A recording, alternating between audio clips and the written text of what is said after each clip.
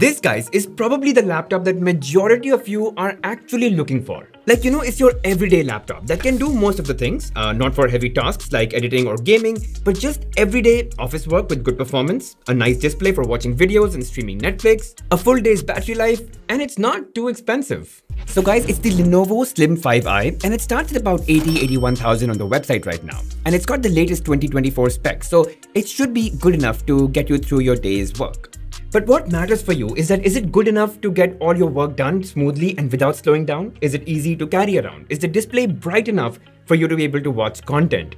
Can you edit photos, videos, and what about gaming? And does it last an entire day on a single charge? And guys, while this video is being done in collaboration with Microsoft and Lenovo, but I'm going to promise you to bring out all the facts, and if you still think I've missed something, please feel free to ask me in the comment section.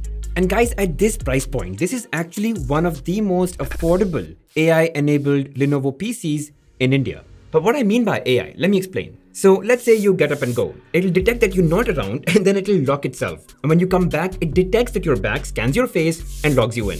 Then there's also something called as super resolution that uses Lenovo's AI engine to upscale poor resolution videos on browsers like Chrome, Edge and Opera. It's also got things like smart power. So when you charge it, how much current and voltage should go, what the thermals should be like, it'll just adjust all of that to increase your battery longevity. I mean, it's got a couple of things like that. We'll talk about all of it. Let's go step by step. Let's first talk about the design and the build here. So guys, this is a compact portable machine, just look at its overall size.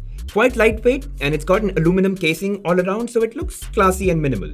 I mean, it's perfect for, like an office setup. But do keep in mind, this form factor, it's not an ultrabook form factor, okay? It's got a bit of thickness to it, but I think the fact that it weighs less than 1.5 kgs, I really don't have much to complain about. Okay, in terms of ports, you get two USB-A ports, two USB-C ports, which also supports PD charging and DisplayPort. You get one HDMI port, a 3.5mm audio combo port, and a microSD card reader. There is no Ethernet or LAN port, and that is something I do miss in a lot of laptops today. It does have Wi-Fi 6E, and it's got Bluetooth version 5.2. You've also got this IR camera here at the top with a privacy shutter, which of course you can use for video calls and to log into Windows as well. Now at the bottom, you've got this grip here, but I do believe it could have been better. The lid opens and closes easily without much slippage. And if you see, the lid goes all the way to the back, just a little short of 180 degrees. So you've got plenty of angles to work, which especially helps to kill reflections at times. And this really works if you tend to sit on a sofa or on your bed to work. So you can just bend the lid further to get a better viewing angle. Though I don't think that's really good for your back, so avoid. Also, you get speakers that are facing upwards. They sound decent. I mean, they're not very loud and they definitely do lack a bit of bass, but here's a sample.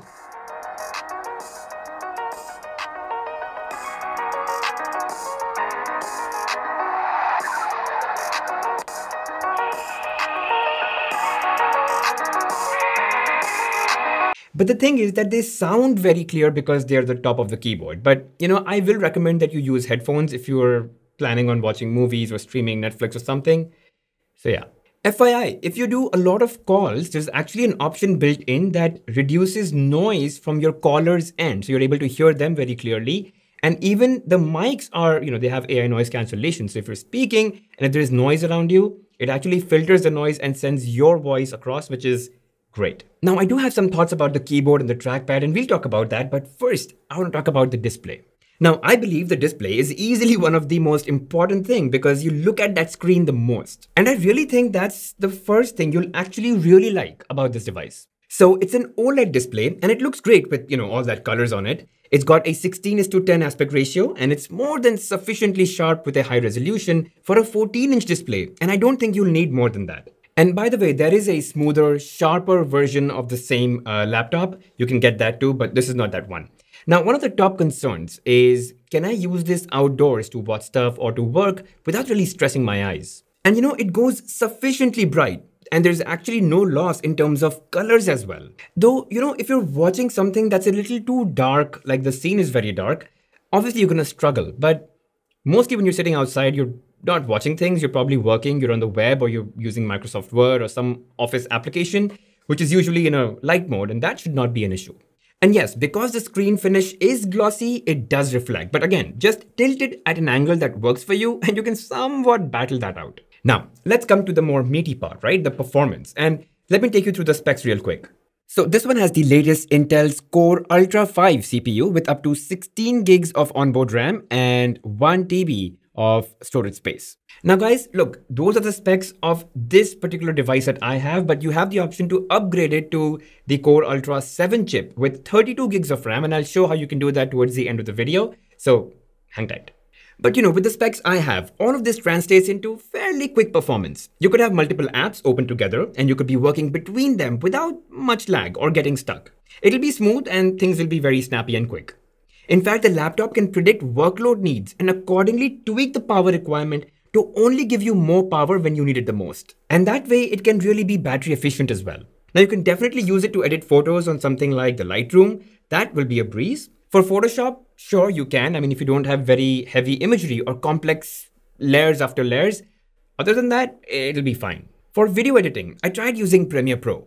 Now, obviously guys, you can't depend on this for very heavy professional video editing using 4K files or, complex transitions and animations. But if you just want to edit videos shot using your phone in like 1080p, that would be just fine. Even if it gets a little slow, just drop the playback quality and you can continue to edit. And guys, this isn't really, a gaming laptop. I mean, gaming laptops generally require a dedicated graphics card, which obviously this one does not have. But if you want to play games like Valorant or Apex Legends, that can work at respectable frame rates. So if you want to do some form of gaming, you'll be able to pull it off at optimized graphics. But don't expect any AAA titles to work on this too well. I mean, if you're looking for something like that, just look elsewhere. But what about heat? Look guys, for everyday work, I never really found it to be warm. But when I did edit some videos on Premiere Pro, the fans did turn on and it did, get mildly hot. And by the way, there is a peak performance mode that you can manually switch to if you want your laptop to work at peak performance only. Alright guys, next, before I talk about battery, I just want to talk about the keyboard, the typing experience and that trackpad. So the keyboard is quite standard. It's got a white backlight, a decent travel distance in the keys, nicely sized keys. They're neither too noisy nor too quiet. I mean, here's a quick sample for you.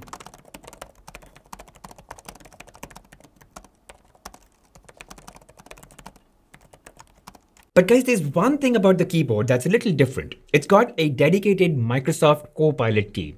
Now, I don't know if you know about this, but I think Copilot is one of the most underrated and underused features in Windows.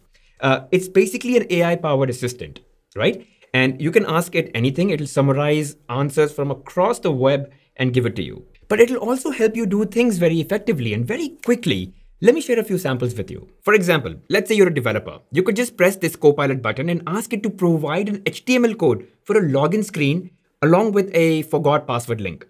It will actually give you the HTML code for it, which you can copy and then customize.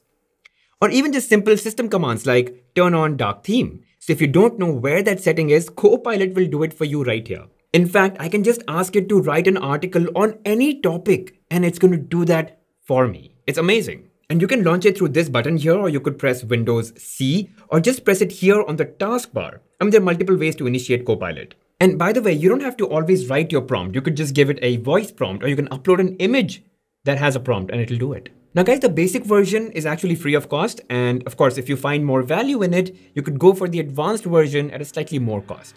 The trackpad is quite standard. I think, the button clicks could be made more silent and less clicky. It has a significant travel distance, which personally I'm not a fan of, but I think it's just a matter of getting used to. Alright guys, lastly, the battery life. So it's got a 57 watt-hour battery capacity and it comes with a 65 watt adapter, which looks something like this. It's pretty lightweight, it's just got this plug and this Type-C cable over here.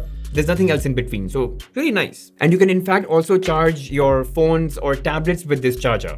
The other thing is you can charge this laptop with any other Type-C charger as well. Of course, if it's 65 watts, that's really good, but even if it's 45 watts or 30 watts, it'll still get charged. But what about battery performance, right? So if you're using it for just regular office work, which is like, Word, Excel, PowerPoint, you're using for, browsing the web, listening to music, watching occasional videos, emails, this actually lasted me for about 6 to 7 hours at 50% brightness. If you lower the brightness to, let's say, 40% or 35%, it'll actually last you more, which I think is sufficient given, a full working day. Anyway, now let's talk about pricing and availability. So this laptop is available in both 14 and 16 inches, and I'll leave a link in the description for you to get it if you want to. You can also customize these laptops if you want, like a higher chip configuration, more RAM on the website itself, which you will be able to go through. Again, the link will be in the description. And guys, there's also a 3,000 rupees discount code. So if you're really serious about buying it, you might want to use it.